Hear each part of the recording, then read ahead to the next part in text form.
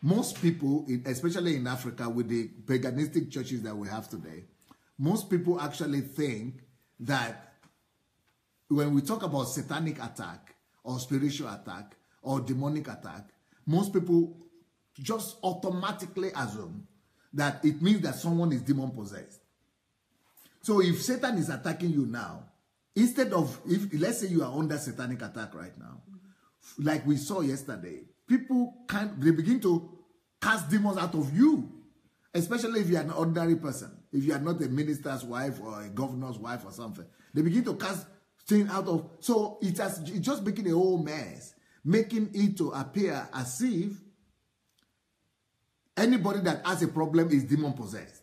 But it is not true. To find somebody that is demon possessed will really take a lot of time. To find somebody that is demon possessed, you really need to be initiated and to surrender your will. Satan cannot just come and possess you without you knowing. Satan cannot just come and possess you just like that, just jump on you. You know, there is a lot of process that must involve your will. Just like you now, for you to receive Jesus Christ as your Lord and Savior, you needed to include, to include your will. Your willpower is needed for you to receive Jesus as your Lord and Savior, isn't it? Yes. For you to receive the Lord Jesus as your Lord and Savior, you needed to repent and commit your life to Him. Your will was needed in that sense. The same thing today. There is no one that Satan can just come without your will and enter into you.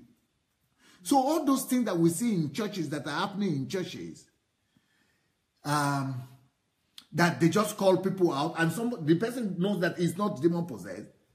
Okay, like like Brother Chris said yesterday, he left home. I mean, anybody will leave home normal, and has been going to that church normal every day, normal, and you just get to church that day, the pastor will call you and say you are demon possessed. And you don't even know about it. All that thing is Nollywood film. It's Nollywood cinema. There is just no way for you to just come out of church, you are normal, no demon. And then before church and now, and you get to the church, and pastor is now saying you are demon possessed. And yesterday you were there, you are not demon possessed. Then before yesterday you were there, you are in that choir, 1 year, 2 years, 3 years, you are not demon possessed. And one day you just say, come. Or you came with your mother, and you say, oh, my mother is having problem. Oh. You say, okay. Now I see the demon in you. Why should you be seeing the demon in you because you came with a problem? So they have just messed up the reputation of the gospel, of the Bible, or reputation of Jesus. So it is scary. It is a disgrace. So, just for you to know, when we talk about satanic attack, spiritual attack, or demonic attack, it doesn't have to be demon possession. But what I'm thinking right now is that maybe all these pastors, maybe they themselves don't know. I think they might be ignorant themselves. Because the way they are behaving, as if they have lost their mind. I think it's just because they themselves might be ignorant. I think the pastors might be thinking, because first of all, they want to they need spectacle, of course. I mean, they need things that are spectacular and that are, manifestation. Okay, they want to build their own reputation as powerful men of God. But on the other hand, I don't think they themselves believe it, that Satan is in that person. Or maybe if they believe it, then they have to be very, very ignorant about how Satan works. Mm-hmm. So Satan doesn't necessarily work through demon possession. It's a long, long way. It's a hard process to become demon possessed. And you see, even we who are Christians, it is not easy for anybody who is not born again to just become a Christian. For him to become a Christian, someone has to preach to him. For him to become a Christian, he has to believe in it. For him to become a Christian, he has to accept Christ into his heart. The same thing with Satan.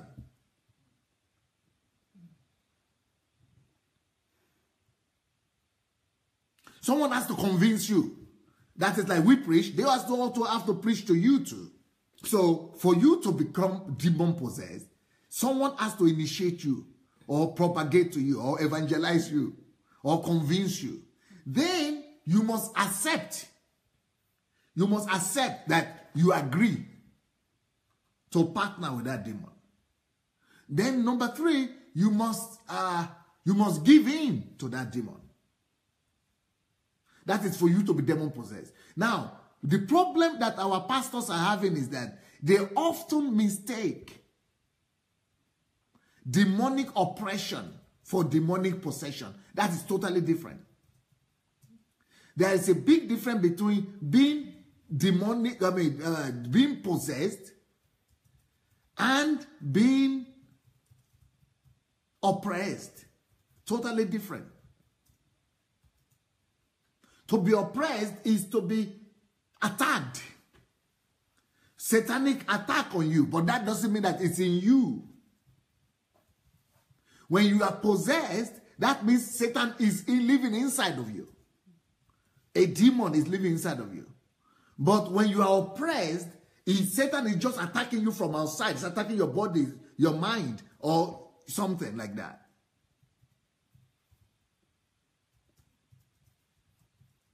So it's totally different. But when Satan is oppressing you, you don't need to cast out demon from somebody in that case. When satanic oppression is happening, you don't need deliverance. Satan doesn't need to be cast out of you. You just need to go, or somebody needs to, or you yourself, or somebody needs to go and take authority and rebuke that satanic oppression. And command. That's why the Bible says that resist the enemy, or resist the devil, and it will flee from you. So what you needed to do is just to resist the enemy, and it was going to flee from you. That is concerning satanic oppression. But when we are talking about demon possession, like Satan is in you and everybody is playing like that, it's not easy to come across.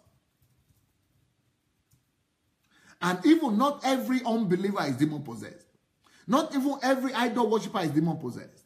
Not even people who are doing worship, they are demon possessed. Like I said yesterday about my story. And almost Africans. All of us had some, some idolatry background. Yet we are not demon possessed.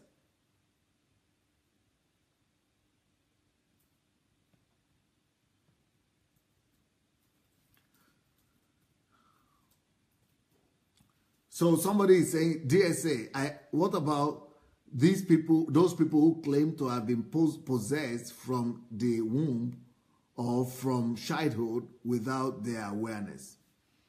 I've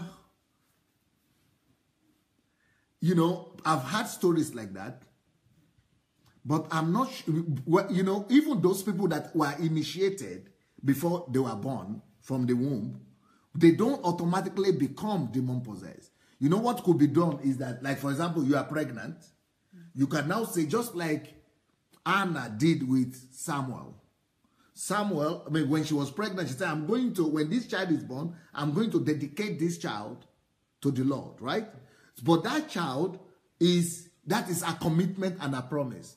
But after that child is born, so the mother now, we have to take the child to the shrine or to the temple and dedicate. So to now say, they were demon possessed from, it's still not demon possessed, it's just dedicated. It's just dedication. But to be demon possessed, that child, they will not show that child until that child is made to accept. Or after he's born, or either when he's still small or later on, it will still, after he's born, he will still need to accept that those demons before they go into her. They cannot go into her before, while she's still in the stomach. So those things is important for you to know. So when somebody comes to you in church next time, or anybody that is listening now, when somebody comes to you in the church, pastor, a man of God, and say, you are demon possessed, come out, you say, if you are demon possessed, you will know. You will know that you are initiated. You will know the time you are initiated. You will know what process, gruesome process you have gone through for you to be demon possessed. You will know when you submitted, just like you know that you are a church member, or you are a believer. Just like you know that you are born again. And you know who spoke to you. How they invited you. How they initiated you to Christianity. Or how they invited you to Christianity. How they evangelized you, we say. How they preached to you. Also, you will remember when you received Jesus Christ, your Lord of Savior. What happened? Where? The same thing. So if somebody now comes to you and say you have demon, and you don't remember, you know nothing has happened, just give that man a dirty slap. Give him a dirty slap, make him come on for road. Maybe he will get the revelation. Give him a dirty slap, so that he will not do it to the next person next day. So that next time, he will leave innocent people alone. It's just like one person called from London the other day and said, I knew this person, though. This person was my girlfriend. And how can they be saying she's demon possessed? So she went and instructed her and said that, okay, next time, when he wants to cast out demon from you, and he was always like him casting out demon from the lady, because I think the lady was dramatic. So, I mean, those preachers, they like drama. So, she was her favorite demon patient. They want to be casting demons out of. So the next day, the pastor didn't know that, that the girlfriend had instructed the lady that when next time, tomorrow night, next Sunday night, when we go to church, when he begins to call you out to cast demons out of you, go out. But when he begins to expect you to roll down and begin, just put your leg and place your leg on his shoe. So that he himself will not be able to move. And then by the time he's trying to push you, just hold on to his tie and his jacket and say, me, I'm not going anywhere this time. No more dancing around. So when the lady did it, the man, the man of God, the prophet, got the message. You know what happened? From that day, that prophet, he didn't move there. From that day, that prophet picked race. He began to look at another direction.